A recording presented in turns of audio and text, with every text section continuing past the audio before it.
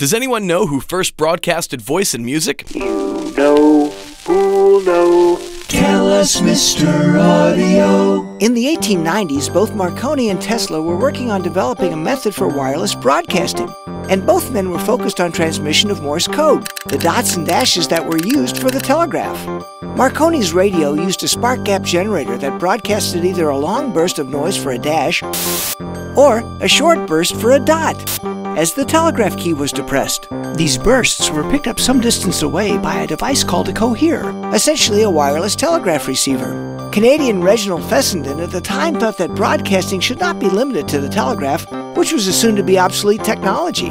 After all, Alexander Graham Bell in 1876 had invented the telephone, which could now transmit voice over wire, and Fessenden thought that both voice and music should be able to be broadcasted as well. Based on the research of Heinrich Hertz, Fessenden proposed using a high-frequency sine wave carrier signal to amplitude modulate the audio signal, and in doing this, invented AM radio.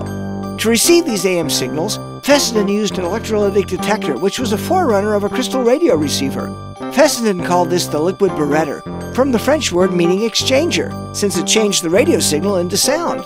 Fessenden helped design an alternator transmitter that was specially built for him by General Electric. Although the frequency and the power output were both less than he had hoped for, on December 21, 1906, he was able to broadcast voice.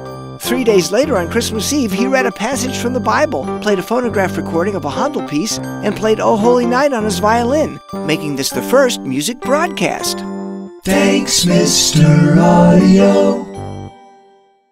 For more interesting facts about sound, visit Mr. Audio at soundimages.com.